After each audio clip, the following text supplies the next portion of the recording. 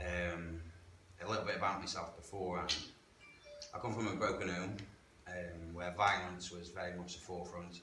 My dad was probably one of the top boys in the naughty 40 firm for our Stoke. He used to get a bit violent when he got home. That dragged on up until I was 7 and moved up to Bentley. When I got there, violence again was at the forefront because I was massively, bullied, and because my big brother wasn't too popular. So I got grief from a lot of his mates, and they allowed law and stuff. And then from there, drugs at a young age, men with the wrong crowds. When I was 15, I was on heroin until I was 20, selling drugs, robbing from drug dealers, all that sort of, lifestyle that you can imagine. And then from that, I met my partner who I was with, settled down, and settled for my own life. I was still doing, the criminal stuff and thinking that I could balance the two. And that came to a massive, halt when I had a man phone me up and he gave me my children's date of birth, their names, where they were, told me who my missus was, told me where I lived, and he told me he was going to kill my missus and kids. Right. And this man was very serious for something that I'd done, so I was pretty panicky, scared. In that, my next actions put me in prison because I went, and intervened. Whilst in prison, I met a man named Simon Edwards, bonkers Simon. I mean, I was in with my brother, and we had like a double pad, big shared pad. And there's all these hardened criminals, let's say, many people from Stoke. And we're all sitting there, and in walks Simon.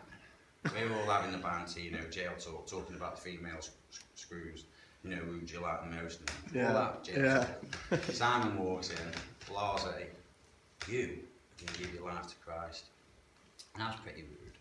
Albeit I love Simon, and I did then, respected him for who he was, but, don't come in my pad in front of my mates and tell me how you give my life to God, or you got off and stuff. So that's not for me. If you want to sit down like a man and have a brew, that's what I said. And but Simon, you can't shut him up. I praised God for that, bless him, it was awesome. And yeah, so in that time of being in prison, I kind of changed anyway, because sitting around the table with the people that you call your friends and who you think, and then all these young ones are coming in, and they're all bragging about what they've done, and I've never been boastful in that. If I've done something, I've done it for a reason, in terms of if it was violence. And I'd never boast about it because I was never happy, I've got a conscience sort of thing. And I can hear these bragging about what they've done, aggravated burg on old people or whatever. And I kind of snapped at him. I said, listen, if I got a chance to apologise to my victim, I would. So just don't come around my table giving it all this, like don't care about things you do.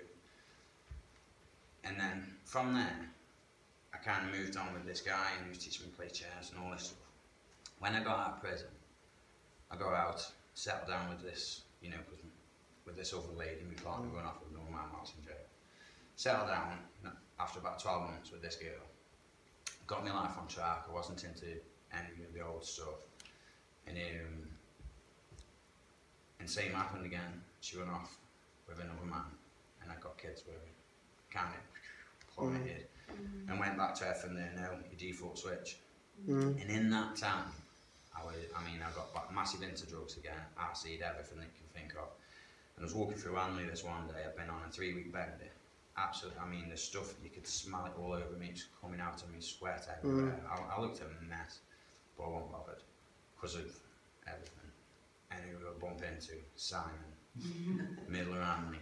And I couldn't even lift my head up to look at the guy there trying to hug me. I was like, no. And I just broke crying. I didn't know why, because, in me, I was thought I was headstrong and I was happy with where I was going. And he just kept trying to pray for me. And I remember pushing him away, saying, no, your prayers won't work, mate. And I walked off, and he shouted his prayer as loud as he could in the middle of Hanley. Pray to see you soon, bro. Yeah. Anyway, I've gone on to an uncle. They've been Christians for as long as I can ever remember, and I've avoided them like plague for, I love them. But I don't go around their house because it used to creep me out, getting bread and water out and breaking bread and drinking juice and, communion. What I now know, it was just weird. So you come in your living room and do it. It's like, what are you doing?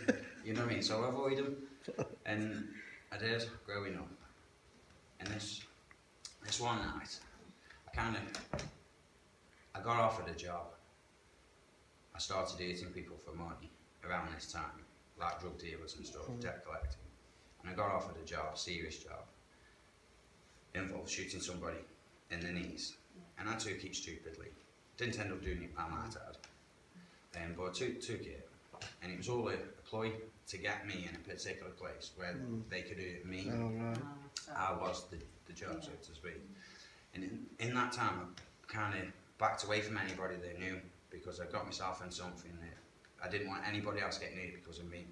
So I put myself homeless on the street, and I was stopping in the New Silverdale's library doorway. And I mean, I've got a massive family. Most of my family were in Silverdale, and I just didn't want anybody getting hurt because of me.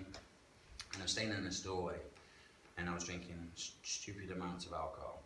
I mean, I think I was doing around 8 litres of alcohol a day. It was really damaging.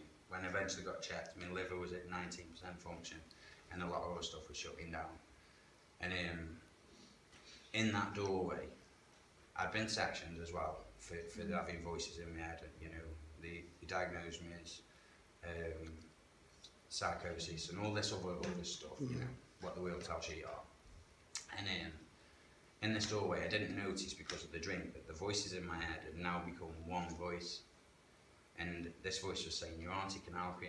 And I knew it was. So, and I don't know why I did, but I did. I went to Christine's, knock on her door, she takes me. And it was a Saturday. She says, do you know we go to church tomorrow, don't you? And looks at her thinking, whoa, it's a bit. And this voice in my head said, ask her to go to church. So now I'm arguing with my own thoughts. You know, are you mad? And then I'm thinking, I need to go back to Orphans, because I'm now having full-scale conversation with my own thought process. But I was also scared of the night, for whatever reason, as a 31-year-old man, because of this stuff, and probably a lot of drugs and that. I was scared of the night, so I wouldn't be able to sit in here with the lights on with all them blinds open, because for me, at that point, like, who's out, you know, you can't see out. I'm sitting there, and the next day, there was Christine, my Uncle John, this lady from their church came, Reese, this guy Stuart, and now I'm surrounded like by a little army, you know, all ministering. But the stuff that I'd been asking myself in the doorway wasn't like a cry to the Lord, because I never put, you know, God, but He hears your cries anyway. And I'm saying to myself, is this what I'm always meant to be? Somebody that hurts people, drugs, destroying my families every time, you know, every relationship I ever had, I destroyed it. Because I just didn't know how to use the pieces of, you know, how to get through life. And my Uncle John comes walking through.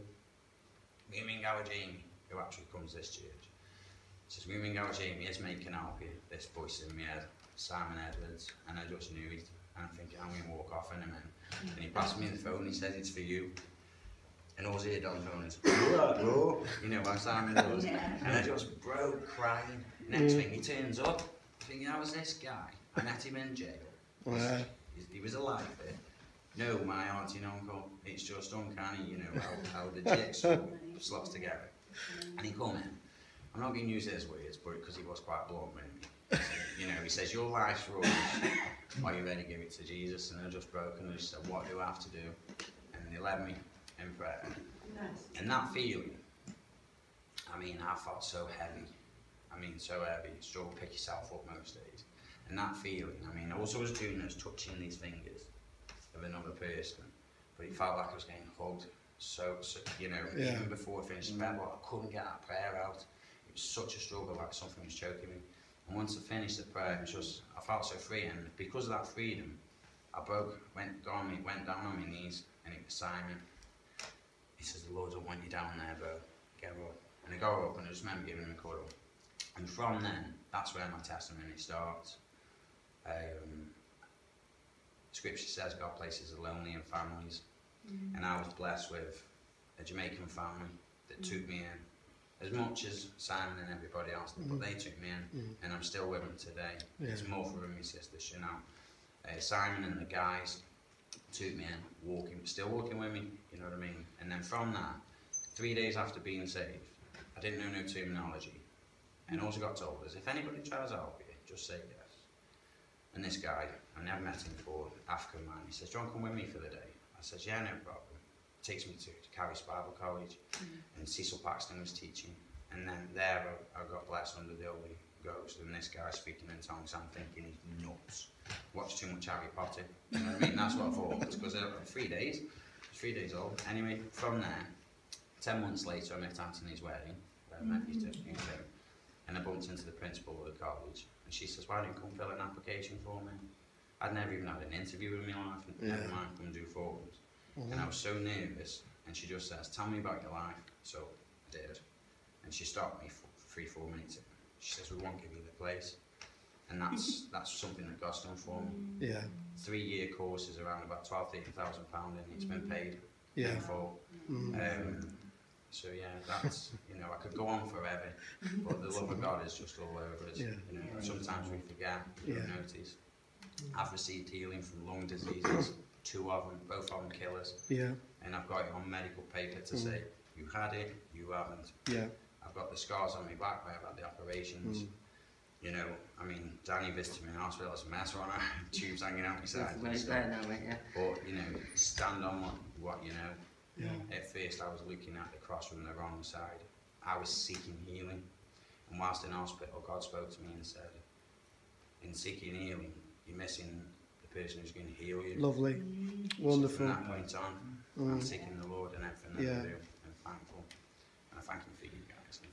Wow. Praise God. Fantastic.